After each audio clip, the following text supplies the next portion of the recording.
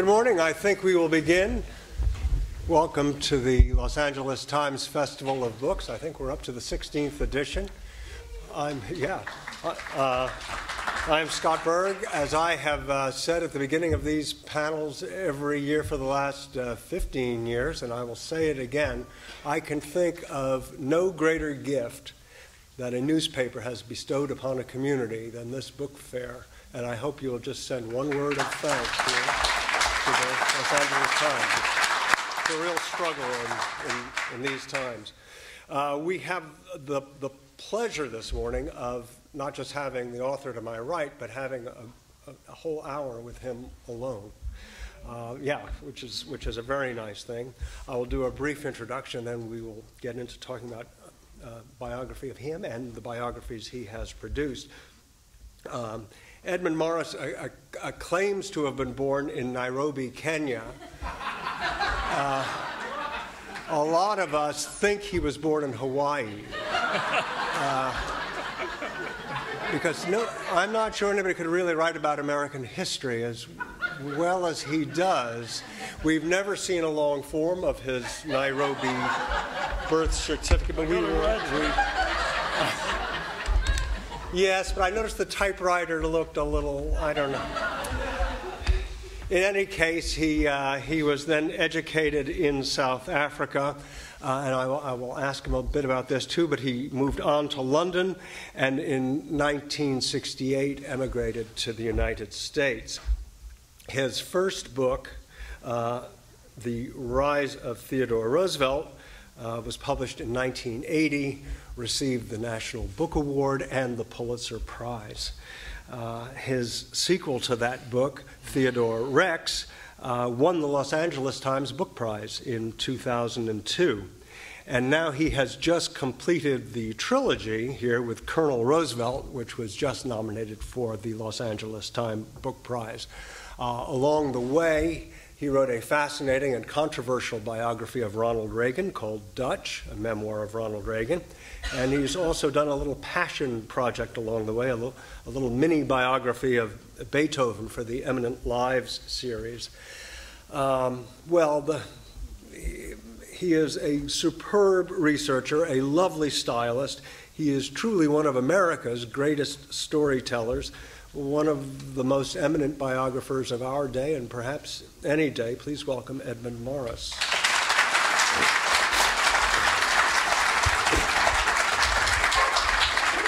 As you gathered, I'm also a fan.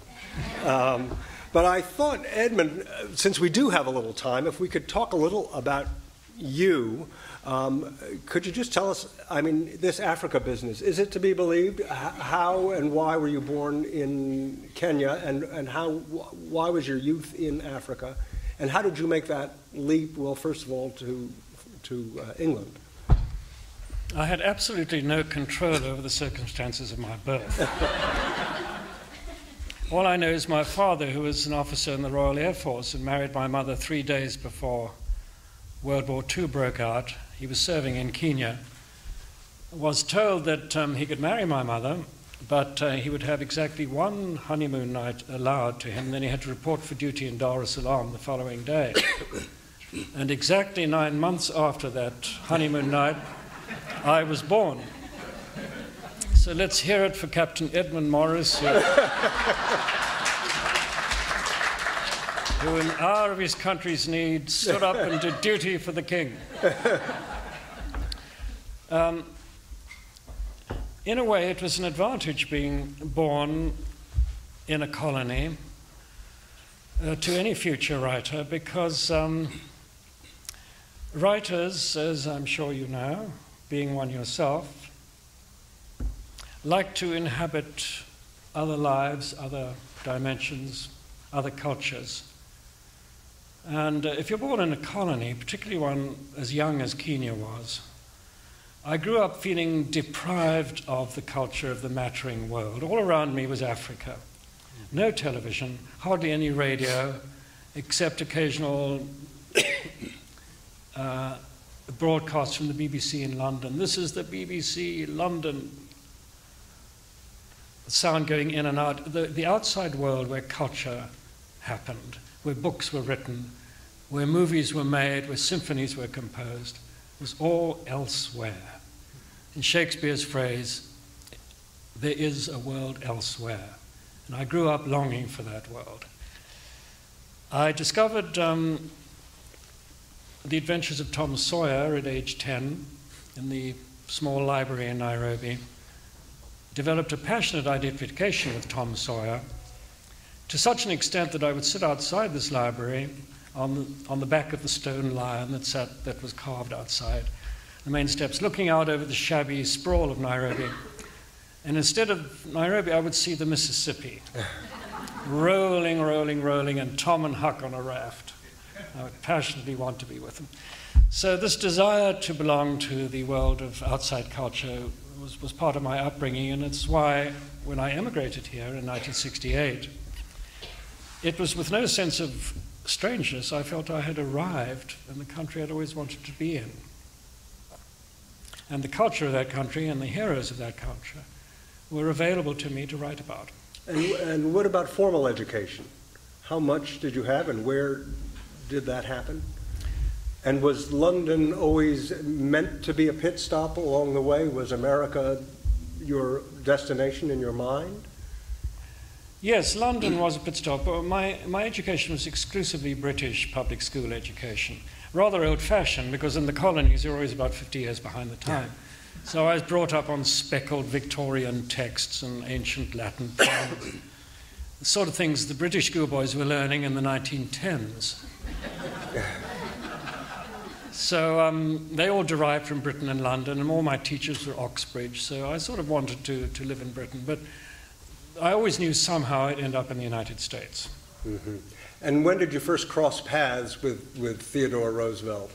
When would he have entered your consciousness? Although you said the 1910s, you were... Oddly enough, it was more or less the same time that I encountered Tom Sawyer. Because Nairobi in the year 1950 celebrated its semi-centennial, and it put out a little history book about itself with photographs of famous people who'd come to town in the past. And one of them was this famous former United States President, Theodore Roosevelt. And there was something about the photograph, the teeth, the spectacles, the crooked, the pith helmet, and the teeth.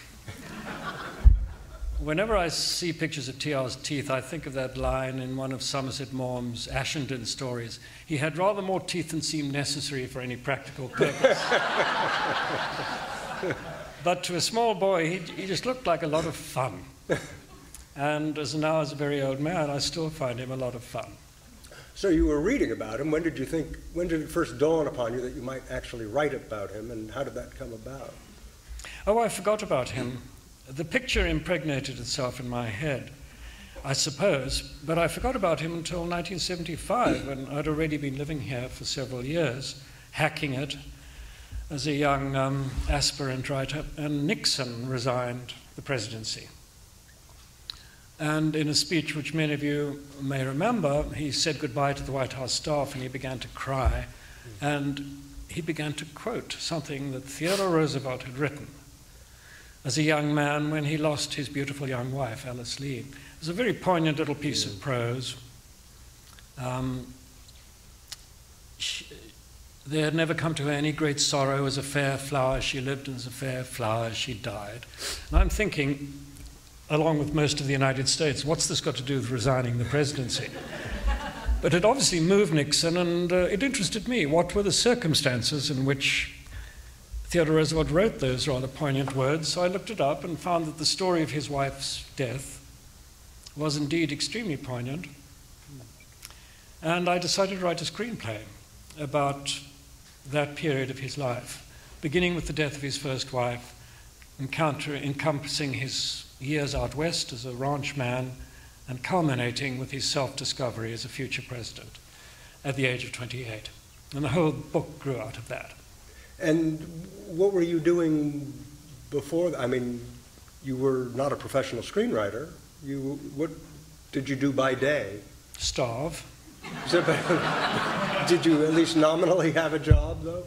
No. I used to work as an advertising copywriter, which, as you know from your own biographical subject, is often a training ground for future writers. I began as a copywriter, in fact, when I was still in Africa, in Durban, South Africa, working in a menswear store, writing ads selling men's suits and socks to the Zulus of Natal. Amazuti, Amasokis were 12 rand, now 7 rand. Shop at Wolfson's. But I do think that a training in advertising is really fundamental training for a future writer, because advertising has to move merchandise. Yes. I had to sell these suits, otherwise I'd be fired. And really, even the most sophisticated biographical writing, or writing of any kind, is moving merchandise. Yes, no question about that. So on spec, you sit down, you write this screenplay. Did it have any life, any luck? What happened to that? Oh, it's been frequently optioned, and it's never been produced. We've all had those. It's possible to live on one's options, is it not? But the book that grew out of it, my agent said to me, since you've written this screenplay, why don't you write a short popular biography? So this is the short popular biography. And okay, day one, there's a famous cartoon, the first day of digging on the Grand Canyon, and there's a little man with a shovel. What was the first day of digging on your Grand Canyon? I mean, how do you set up shop and say, okay, I'm now a biographer? Were you going to libraries? Were you going to the Teddy Roosevelt house and library up in Long Island? How do you begin? How do you hang your shingle out? I got the contract, and yes, and then I had to begin. And where does one begin? I don't know if it was like this with your own books, but presumably each of them grew out of a seed at some point that was planted. Mm-hmm. You were talking about your identification with Scott Fitzgerald and Woodrow Wilson at the age of 15, so maybe that photograph at age 10 was the seed that developed into this, I don't know. But having gotten the contract, I was searching around for a way to begin this book. And it occurred to me, oh yes, I remember I was browsing in a bookstore and quite by chance picked up the Guinness Book of World Records. I'd never looked at it before or since, but I opened it up and it says, on January the 1st, 1907, Theodore Roosevelt shook more hands than any other human being in history at a reception in the White House. I thought, I'm going to investigate that day, January the 1st, 1907, and see how it came that he shook so many hands. It turned out that in those days, the President of the United States traditionally opened the White House. Correct. Was that true under Wilson? No. He stopped it? Yeah. Was he the one who stopped it? Yeah. Well, anybody who was decently dressed and had had a bath recently was entitled to visit the White House on New Year's Day and shake hands with the President. Mm-hmm. And this particular day, something like 8,400 people visited the White House and met TR. So I decided to research that day, find out as much about it as possible, and try and write a prologue which would take the reader imaginatively through the White House, meet this president who was then at his prime. And when you finished reading the prologue, you already are aware of the dimensions of this gigantic character. And the book grew out of that prologue. It took me a year to write, but once I'd written it, I felt that I myself had been through the White House and met him and gotten to appreciate the parameters of him. And then from then on, it was just sheer biographical labor. Yes. And I mean, here it's been 35 years or whatever that you've devoted to Theodore Roosevelt. What is it about Roosevelt? What were the elements within that seed that you think spoke to you so much? I mean, why Teddy Roosevelt? And why do we care about him today? Why should we care about him? But most important, why did you care about him? It's mysterious. It's why I was asking you about your three subjects, Wilson and Stevenson and Fitzgerald. What is it about three particular men or women for that matter, that makes one develop this vast curiosity? And maybe you can answer the question. I can't. All I know is the guy fascinated the hell out of me. He was theatrical, charismatic, probably the greatest gift of personal charm we've ever had in the White House. He was multifaceted and endlessly interesting. And there are just some characters who are like that. Napoleon, Beethoven, Wagner. For some mysterious reason, these men, I'm endlessly interested in them. Others I'm not. So TR has turned out to be ceaselessly interesting. And in the 30 years I spent writing about him, I've never, ever ceased to be intrigued, often enraged by him, and I'm happy to say very often amused by him, because he was such a funny person. But frequently in the course of research, I've ended up crying with laughter. He really was so funny. And have your feelings about him changed over the years? Yes, too. In what ways? Well, I didn't realize... Who was he at the beginning to you, and who is he today to you?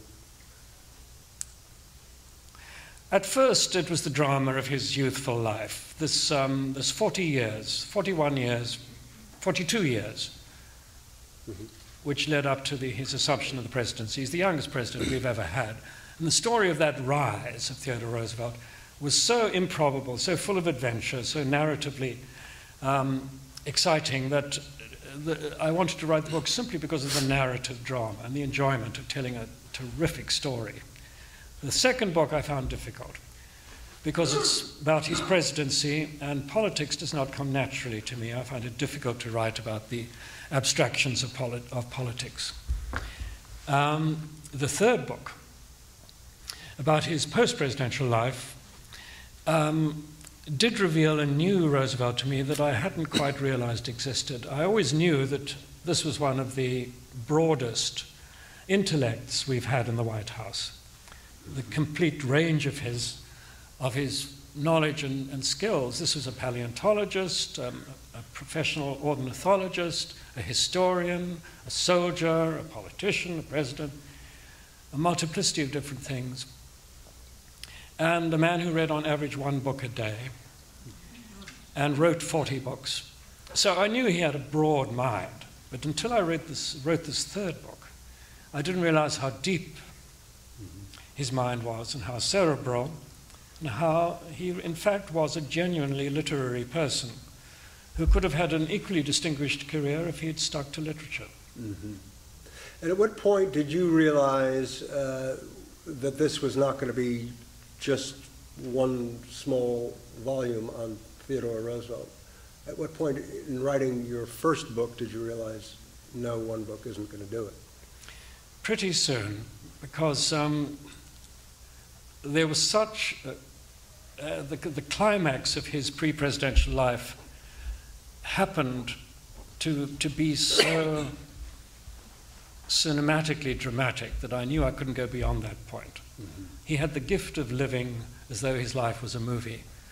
Any other vice president of the United States, hearing that the president has been assassinated and that he's now president, would have been in his office in Washington or at a club somewhere. Theodore Roosevelt had to be on the top of the tallest mountain in New York State, Mount Marcy, on that September day when he saw this ranger coming, running up through the trees with a telegram. And as soon as he saw the telegram, which was yellow, he said himself, I knew what message that man was bringing. Now, no writer could go beyond a cliffhanger as exciting as that. So I knew the first book would have to end at that moment, the ranger coming up through the trees. And therefore, the second book naturally would have to be the story of his presidency, 1901 to 1909, and therefore the story of his last 10 years of life would be the third volume. So it was pretty obvious to me early on it would have to be a trilogy. Yes. You should know, Edmund really should write for soap operas. What he has just told you about the end of that first volume is so, your heart is just pounding as he sees the messenger coming, and then you turn the page and it's over. there's no more book. So it's like we're waiting for the presidency, which indeed does come, and is a rather interesting presidency. Were you aware, as you were doing it, of themes that either surfaced in the writing of the first book that you wanted to sustain throughout the book, or was this not even a thought at all, that there are certain fugue-like ideas you wanted to carry throughout? Because you knew it was a trilogy going in even. So presumably you knew one book was going to be the presidency and then one was going to be the post-presidency. But were you aware of elements of TR that you thought you would want to follow all that way, or am I making more of this than there is? No, I like that question a lot. I love that phrase, fugue-like. There is much that is contrapuntal about the writing of a biography. Fugue comes from the Latin fugus, which means flight, and I'm sure you've had this feeling writing your own books that your subject is in flight and you have to pursue him down the avenues and down the ways. Yeah. Fugues also have intertwining strands, and any biography has to consist of one or two or three or four, or maybe more, strands which eventually resolve as a fugue resolves.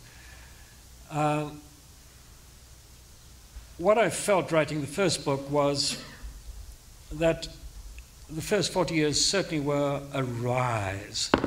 And I noticed that wherever he was, at any stage of his life, physically he would always have to climb the highest mountain or hill that was in the vicinity. When he was in Maine, he climbed Mount Katahdin. When he was in Europe on honeymoon, he climbed the Matterhorn. When he was in Cuba in the Spanish-American War, he had to charge up San Juan Hill. He was always charging up heights, Capitol Hill in Washington. So I had the feeling of a range of hills, a running image, rising, rising, rising, until he finally stood on that final peak and heard the news that he was president. So there was a running metaphor through that book. Through the second book, the running metaphor was trains. Presidents in those days were ceaselessly on trains, crisscrossing the country.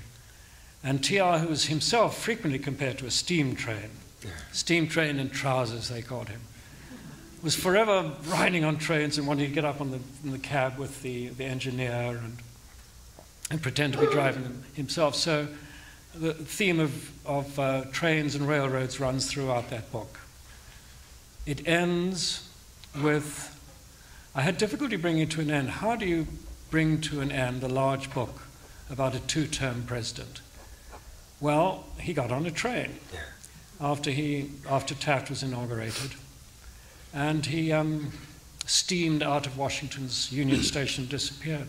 I was looking for an eloquent last line to the book. Couldn't come out with one.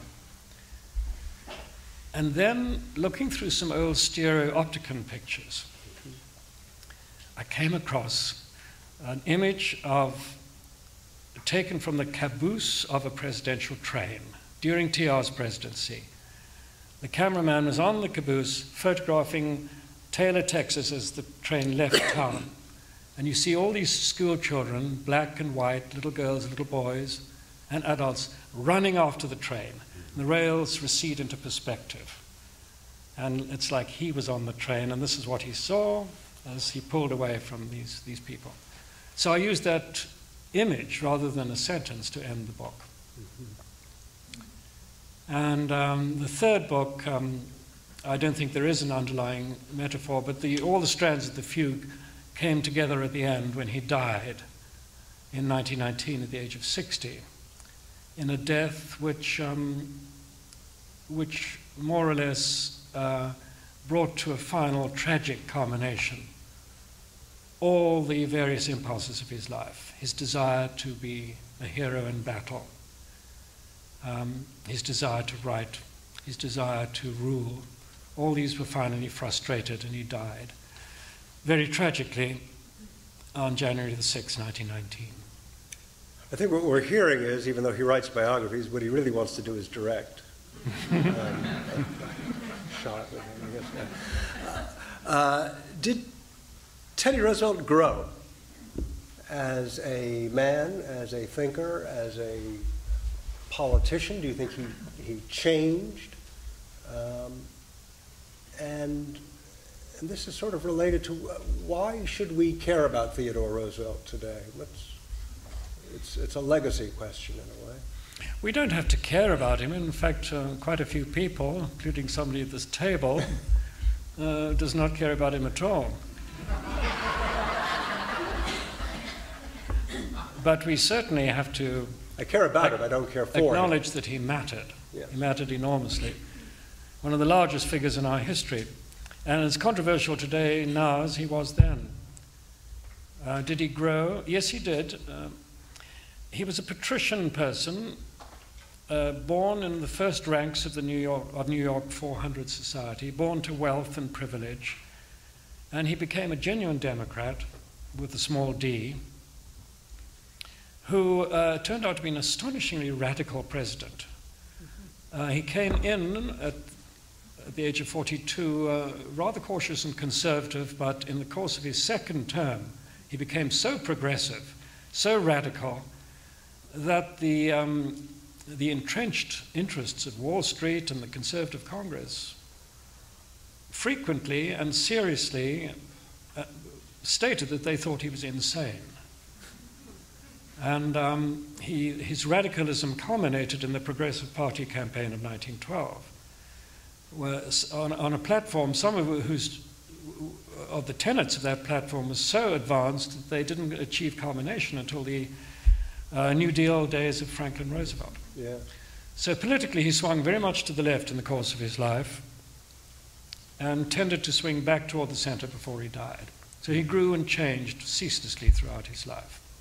And as a writer, did you feel you changed the way you wrote as the books progressed and as you learned more about writing biography? And do you feel there are any stylistic shifts, or were there shifts in the way you approached your subject, researched your subject, attacked your subject from book to book to book?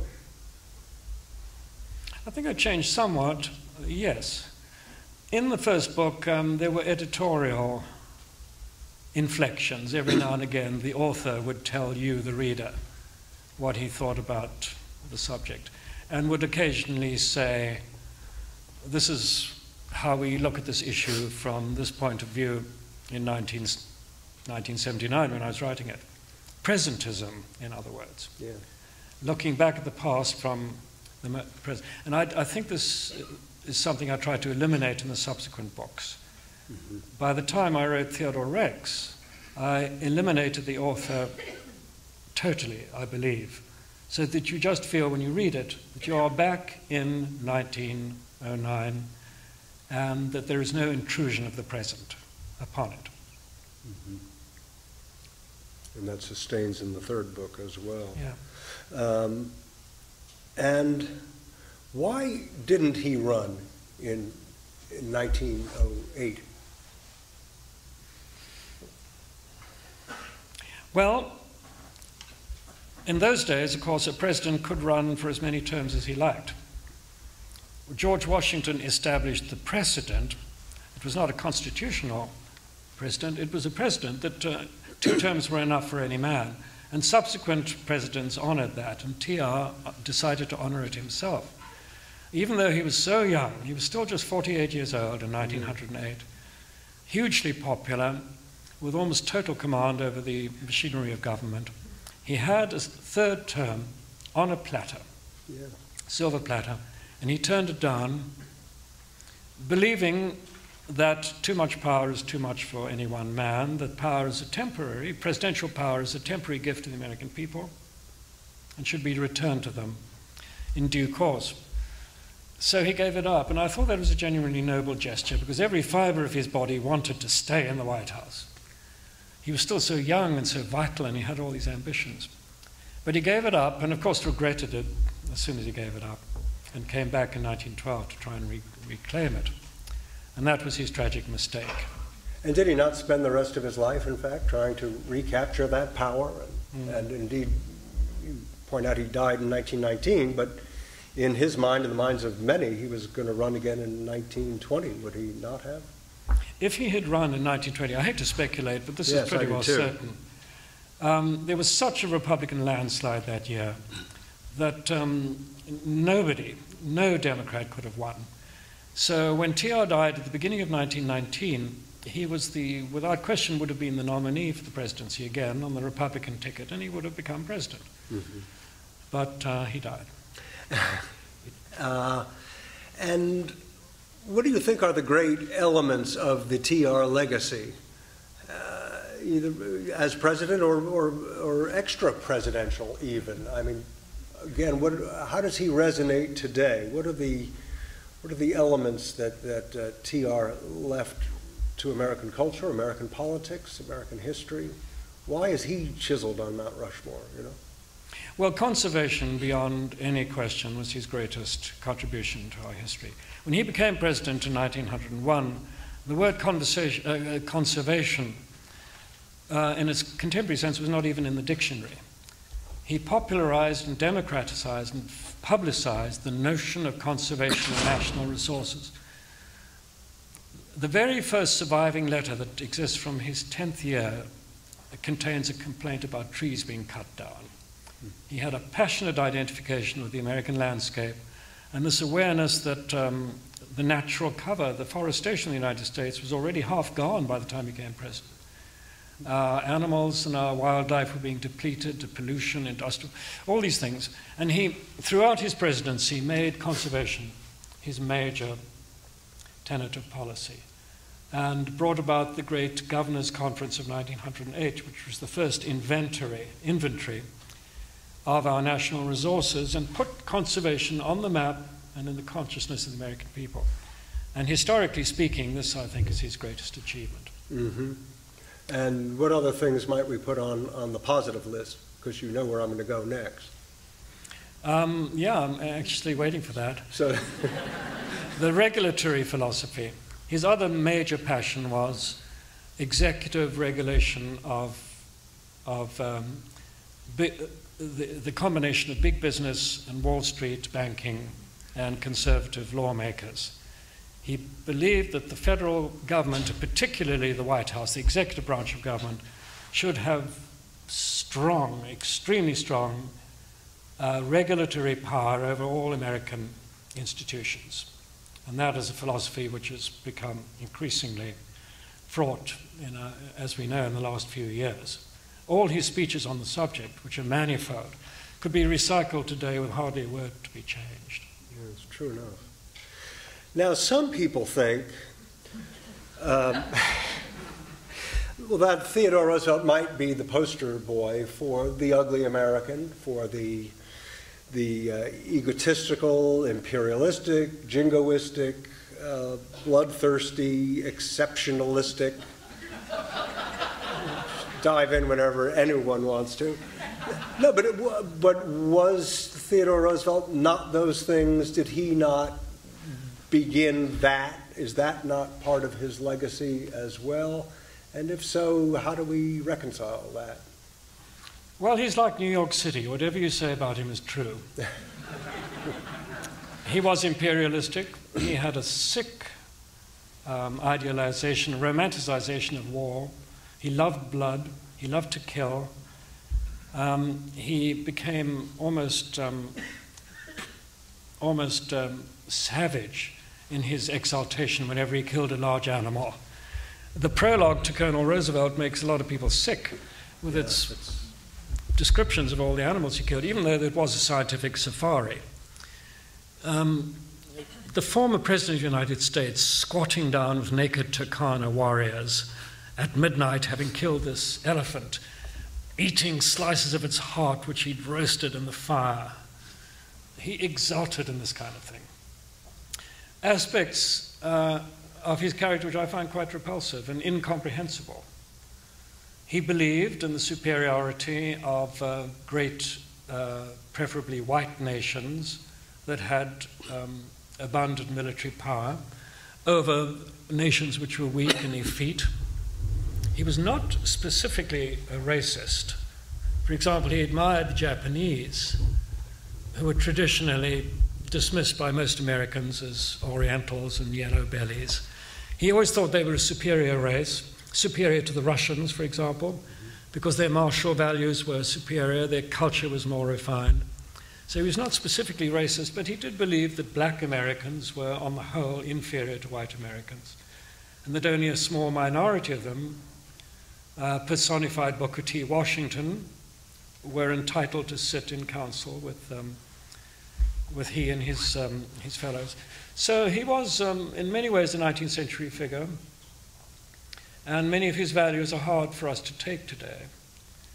And I don't think I've camouflaged these aspects of his gigantic character, and I certainly never have tried to make sense of the conflicting aspects of his personality, because he was polygonal, and if you look at a polygon, you can never see all of its facets at once. Mm-hmm.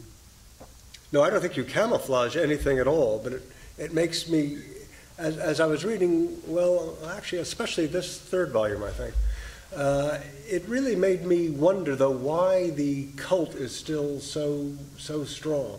I mean, I can see why John McCain rallies around a TR, and I can see why certain fringes of certain parties do.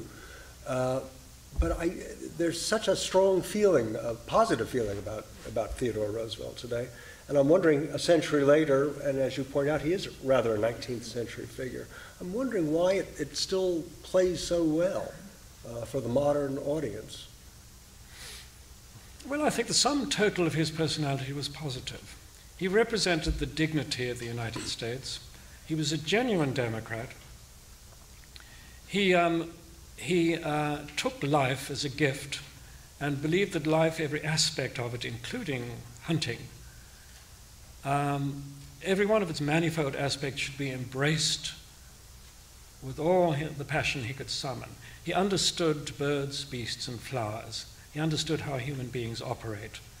He was deeply cultivated. He was passionately interested in other cultures. He had a strong, overridingly strong moral instinct. He believed in loyalty. He believed in the institution of marriage. He loved his wives, his two wives and his children, deeply. He was, as I said in the last line of the book, as a little boy wrote shortly after he died, and I quote this at the end of my third book, he was the fulfiller of good intentions. And if he has aspects of his character that repulse us or bewilder us or amuse us today, that's because he was so superabundantly large, and he did live in another age. As L.P. Hartley once famously said, the past is a foreign country. They do things differently there. Yes, they do. Now, I've been spending time with somebody who was sharing the age with him, his rival Woodrow Wilson. That uncircumcised skunk in the White House. Yes, him. I'm quoting TR. Yes. And why do you think that antipathy was so great? I mean, here was somebody, Wilson. What made TR so crazy? The idealism. They certainly shared a vision. Well, they certainly believed in internationalism, that the United States had a place at the world table.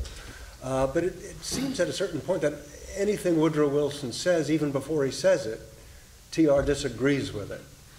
Not altogether. He liked him a lot, you know. When Wilson became president of Princeton University, TR liked him, and they, I think, had liked each other and admired each other quite some.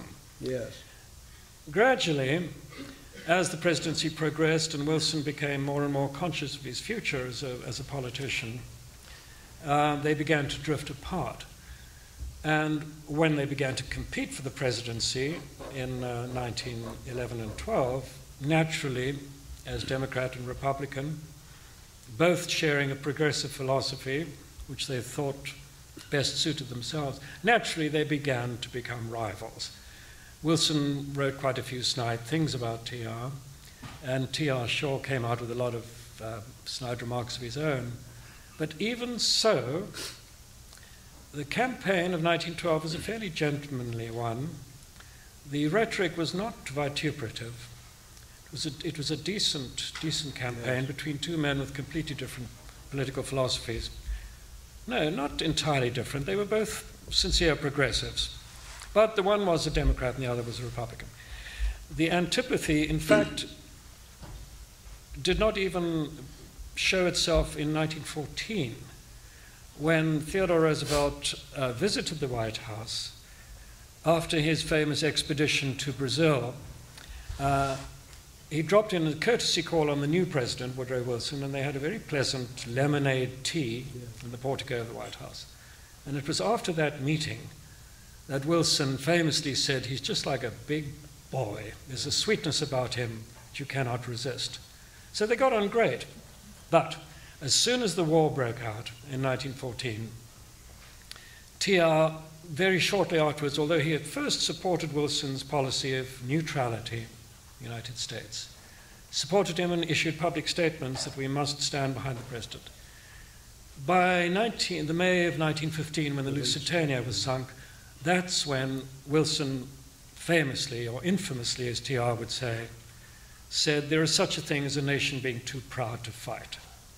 That to TR was pusillanimous, and Wilson's policy of pacifism and neutrality after that provocation completely infuriated TR. He began to equate Wilson with weakness, lack of masculinity, cowardice, and the frustration of being out of office himself and being unable to prosecute a war that he felt the United States should get into caused him to begin to fester. And his hatred of Wilson became so obsessive that some of his later letters and diatribes against Wilson make very painful reading to this day. Yeah, it really did become an obsession, it seemed. And then, of course, he wanted to get into the war himself. That is, TR wanted to fight and have his own. Went to the White House and begged Wilson to let him raise a volunteer division. Yes. And Wilson, quite justifiably and rightly, said no. Mm-hmm. I wonder if you might talk for a moment about, because I think it relates to some of these themes we've been talking about too, his son Quentin and his relationship with that. And where I'm going to lead toward this is if there's almost the element of a Greek tragedy, I think, to TR's life in some ways, and what his son going off to war and so forth. And that story. You might want to he had 4 sons whom he sent to the Western Front in his stead. Wilson denied him permission to raise a division of volunteer American soldiers to go over to Europe in advance of the regular army we were raising. Denied TR that permission for obvious reasons. He was 58 years old. He had a romantic, out of date notion of warfare as cavalry charges and romance. Wilson knew that war had become brutal and mechanized, and that he, the former president leading troops into battle, would be a grotesque and vulnerable provocation to the Germans. So he refused to let TR do this, and TR was obliged to send his 4 sons into battle in his stead. And although he never explicitly said this, it's quite plain from his letters and his remarks that he hoped that these boys would distinguish themselves by being wounded and perhaps killed in battle. That was his notion of a glorious death. So he got his wish. The youngest and the brightest of them, Quentin, the one most like himself, the one least willing to go to the war, got shot down as a fighter pilot in August of 1918. Yeah. It's a photograph of Quentin lying dead beside his plane, which I reproduce in the book. Yeah. And when you look at this picture and you see the horror of it, this dead boy looking like a steer fallen off a hook in an abattoir, you can understand how TR himself overnight lost all his romantic notions of the glory of war and realized how ugly it was. And he died deeply disillusioned as a result, just a few months later. Yes.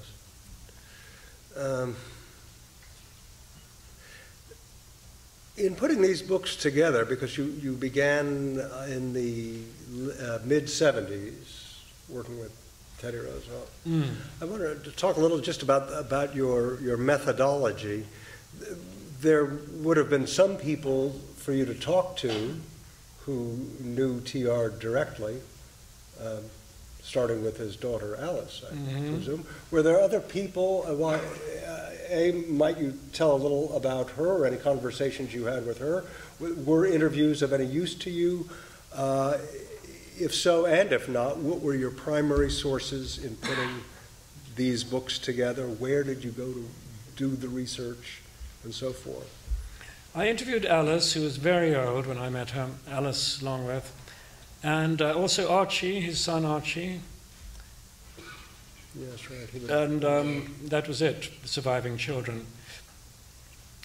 So most of my information came from the superabundant record that he left behind. He was conscious from early childhood onward that he was going to matter greatly. So he kept every scrap, every diary, every letter, 150,000 letters. He kept diaries, for example, of his 4 years at Harvard when he was pursuing this gorgeous girl, Alice Hathaway Lee. And I myself, as a voyeuristic biographer, enjoyed reading about this pursuit of Alice because I found her so attractive myself. She was gorgeous. And therefore, when he finally married her on his graduation day, I was really anxious to find what it's going to be like in bed with Alice. And I turned the page and he says, "Our sacred happiness is too private to be written about." And I had the distinct feeling I was being addressed.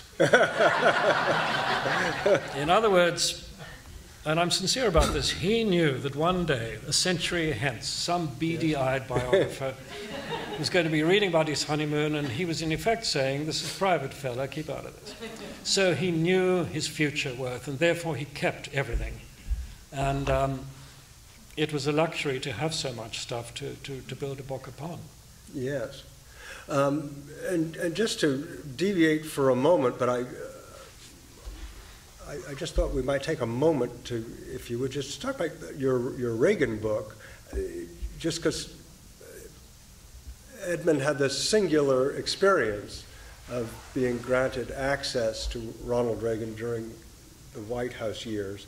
I'm just wondering if you might just take a moment just to tell us how it came about and what you were attempting to do, and you wrote it in a totally unorthodox manner. I'm just wondering if you just, as long as we have you here, you might just take a moment to address that book. Yeah, I'd be happy to. I've never had so much fun writing a book. I consider it my best book, and I loved every minute of it, even though it took 15 years. Yes. However, it was wildly controversial because it used the device of an imaginary narrator telling a non-fiction story. The thing with Reagan was I realized when I became his authorized biographer that he was by nature thespian. Reagan was born to perform, and without an audience, Reagan was nothing. When you were in the Oval Office with him, alone, you could not believe how banal and boring and empty he was. And you kept saying to him, "My God, this guy's president of the United States." But as soon as 2 or 3 other people came into the Oval Office, or he stepped out and began to perform, he was magical.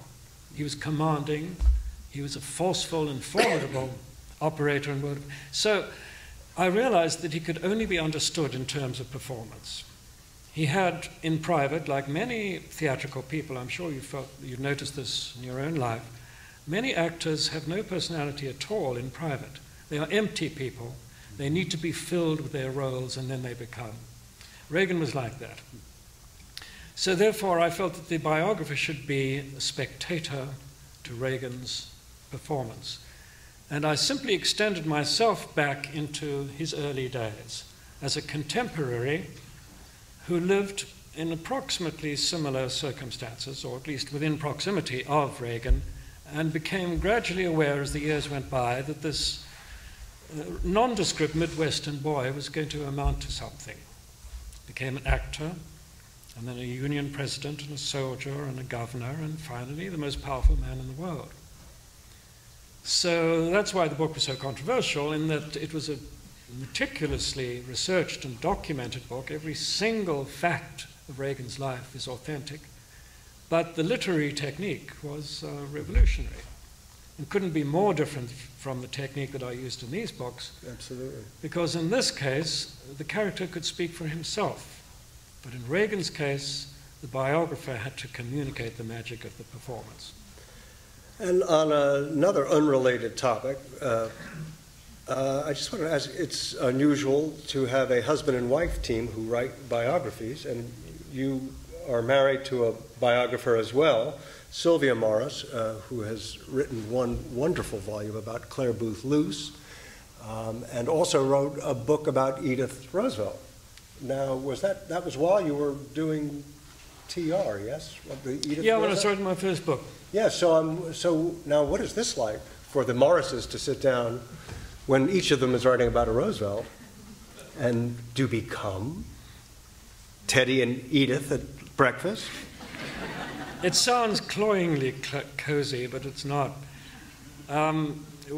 Strangely enough, we're such different people, and we write so differently and think so differently, that we had very little. Yeah, well, nothing of any substance would pass between us. She writes in a different way than I do. If we ever did collaborate on something, and that's inconceivable, she would supply the nouns and I would supply the adjectives. Oh, I see. She's verbal, oral, she needs to talk. When she writes something, she has to read it to me and talk to me. But I find it difficult to respond because I can only understand what I read. And I personally cannot talk about what I'm writing. So there's not very much communication between us. After we've published our particular books, then we talk about them. Yes. She's now writing the second volume of her Life of Clare Boothe Luce, and I have no idea which way it's going. And speaking of the future, well, actually, I wanted to ask one question before I get to your future, but that is, what's the feeling when you've finished 30-plus years of living with somebody, and that is Theodore Roosevelt, this huge character you've had in your life every day? How do you feel when it's all done? Well, Scott, I'm tempted to ask you the same question. I think most biographers who write big books that take many years to write, big biographical books, become so obsessed with their subjects that they cannot depart from them afterwards. Arthur Link, whom I'm sure you knew, the great Wilson scholar at Princeton University, devoted his whole life to Woodrow Wilson, could talk about nothing else, and in fact began to look like Woodrow Wilson toward it. And if you said anything to him that was remotely critical, he would go into a frenzy. Yeah. I personally am not like that. As soon as I'm finished with somebody, whether it was Reagan or Beethoven or Theodore Roosevelt, he instantly evaporates from my head, and I find it difficult to think about him afterwards and feel no feeling of sadness when the book is over. I was pleased to kill him off in the sense that it was a completion of a task, and I felt a calm satisfaction. And since last February, when I finished the book, apart from publicizing it, I've hardly thought about him. And do you know where you're going next? I have an idea, but it's not really, it's still private, and I haven't quite decided, but if I do it, it certainly will not be a political book. It'll be quite different from what I've done in the past. But would it be a biography? Yeah. I see. So a subject you're checking out, thinking about. Well, I think as you've...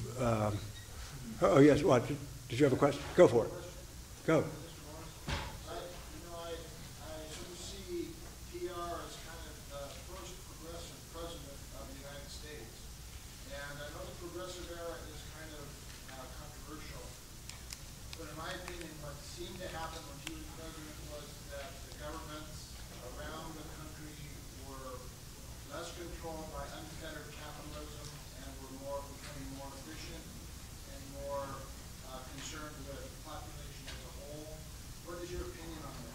Well, 100 years ago, the American people were terribly concerned. The middle-class American people were terribly, passionately, angrily concerned about the rampant growth of the great unregulated corporate institutions, and particularly abuse by bankers. It was as passionate and fraught a subject 100 years ago as it is now.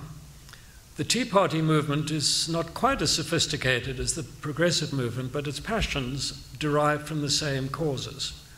The feeling of impotence amongst ordinary people who find that they are spending more and more of their income on taxes, and that the country is controlled by non-democratic institutions that they cannot personally control themselves.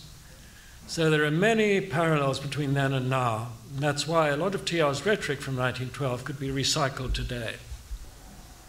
Yes, sir. I read a book a couple of years ago, forgive me, I didn't come prepared to add to. I think it was Joe Flynn, author of another book, Fly Boys, who was through the imperial history of America. Pretty critical of TR. And the point I'm interested in your comment on, he said through action, something you touched on about the Japanese, that actions that TR took actually laid the groundwork for Japan conquering a lot of Asia in the presence of World War II. In some acquiescence and some action. I don't know if you read the book. Yes, it's a nonsensical book. He says, amongst other things, that we stole the Panama Canal from Venezuela.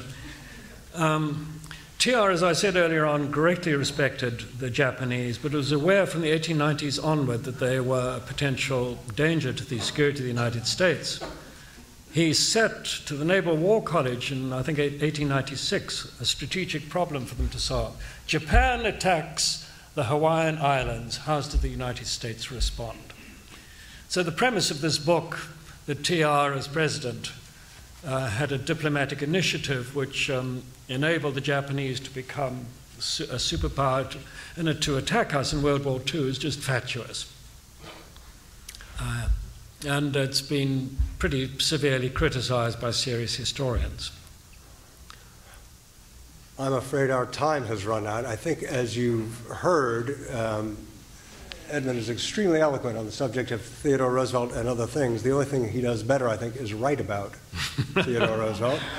He will be at signing area 2, where you can get, I'm sure, all of the books, but I especially recommend this 3rd volume of the trilogy, the Colonel Roosevelt. So thank you very much for being here. Thank you.